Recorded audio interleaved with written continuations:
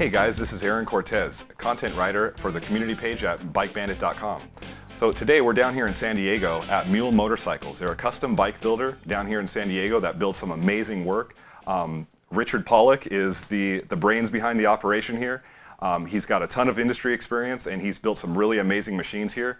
And we're lucky enough to be here interviewing him. He's going to tell you all about what goes into making one of his bikes. And we're going to start off by having you explain what exactly, you're known for the street tracker, a style of bike that's like a flat track racing bike that's built for the street. Would you mind explaining in your own words what makes a street tracker? A street tracker is basically styled after a flat track race bike that's been raced for 60 years in the United States. It's a lightweight bike, no frills, usually solo seat, super fast, has 19-inch wheels, like you see on these bikes that are a dirt track style tire. It's a spec tire basically. Mm-hmm. And they're very popular for years. Back in the old days in the 60s, 70s, guys would take their old race bike and put lights on it and a license plate and a horn, and away they'd go. And the good old days. The good old days. A real trick, lightweight street bike that they could go out and zoom around on. So what got you into being a custom bike builder? Did you, when you were young, as you say, you just wanted to be a custom bike builder, or something you just kind of fell into over the years and it evolved? Fell into it. You have a racing background, right? Racing. I started out, riding bicycles and, jumping over dirt mounds, and then finally got a bike when I was 16, motorcycle when I was 16. Crashed into a car, got hurt. No more motorcycles for you. That's what my parents said. But later I got a dirt bike, started racing motocross. So I always had bikes. Then I decided, hey, I'd like to work in a motorcycle shop. Went to work in a motorcycle shop and another shop and another shop, and then moved from Florida to California, and it just grew and grew. And just bikes have always been, a big part of my life, if not the biggest part. Right.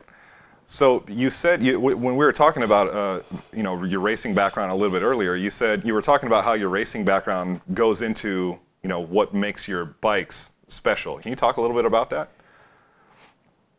I see a lot of bikes built on the internet and magazines that don't look correct, or they don't look like they would be a good thing when you actually went to ride them. Right. Some things aren't as well thought out or wouldn't be reliable, and the trained eye, you can pick that stuff up. Coming from a racing background, you can't have problems at the track, or you will have problems at the track. I mean, you blow up engines and you fall down and bend things, and things like that will happen. So in the racing situation, you learn no problems. I got to eliminate, I got to get reliability's got to be number one. Safety's got to, it's got to not toss me off. So that experience goes into what I build, because I don't want problems. I don't want a customer to have a problem. Plus, I don't want to have to redo things. So. Right. I thought that was really cool when we were talking, because you're building bikes that absolutely, they look amazing, but you can also really count on them to perform, even if they're being ridden hard. You mentioned you can take one of your bikes out and ride it pretty hard in the canyons, and really, you can really count on it. And I mean, with the look that these bikes have and that reliability, that's really cool. So the next thing I wanted to ask you is, when there's so many different bike builders out there. You talked about how you see bikes on the internet and in magazines. They look really cool. Sometimes the style is amazing, but maybe they don't always run as good as they look. It's kind of, I think that's a thing that is in a lot of custom bikes. As a bike builder, what makes you different? What makes me is, I think every builder has this little art thing going on in their head. Sure, yeah. And they want their bikes to look a certain way. And the look, they have a saying, form follows function. If everything works good and it's laid out good, and it's aerodynamic, and the power's right, and the pipe functions correctly, it will have certain dimensions, wheels, suspension. If everything works the way it should, the bike will end up looking pretty good. Mm-hmm. I mean, if it's assembled nicely and with some level of craftsmanship.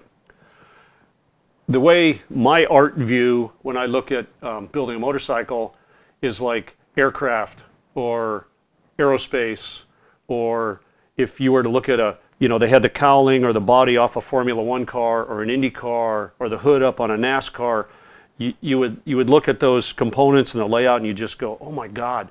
But it's not chrome, it's not painted with flames and skulls and all that. It's just, it's mechanical art. Right. So I think what the style of bike that I try to build is more not artistic style, but mechanical art. No, I really like that you said mechanical art, because as we've taken a look around your shop and looked at some of the bikes, the fixtures and just the machining on some of these things, it's really beautiful, but it's not made to look that way. You don't have a lot of airbrush and custom painted stuff, and there's nothing like that. But the machining is really, very tight tolerances, right? Very clean machinings. It's really nice to look at. I was holding some of your parts and I was really amazed at, the kind of quality that goes into them. Well, we have to make a lot of parts. When you do that, you have to make what I call interface parts. And you can't just say, oh yeah, within a 1/4 inch, that's okay. It's got to fit perfectly. So when you have to have a perfect fit, then you end up with a part that has to be precision machined. When you get it done, you get it back, there's a beautiful part. Then you can polish it or anodize it or powder coat it, or whatever the finish requirement is, whatever that customer wants. All right, well, thank you so much, Richard. It's been great interviewing you. You really, your work and your story here is really inspirational, and for you guys, for anybody out there who's interested in doing any kind of, from simple repairs and simple maintenance in your own garage to full-on custom builds, Bike Man is the place to shop. We have all kinds of tools and accessories, a lot of them that Richard uses in his own shop. We have it all available on our website. And if you're more interested in some of Richard's work, you can view all his work, past builds and current builds that are in progress on mulemotorcycles.net. You guys won't be disappointed. There's some amazing work on there. I know you guys will love it as much as we did. Well, thanks a lot, and we'll see you next time.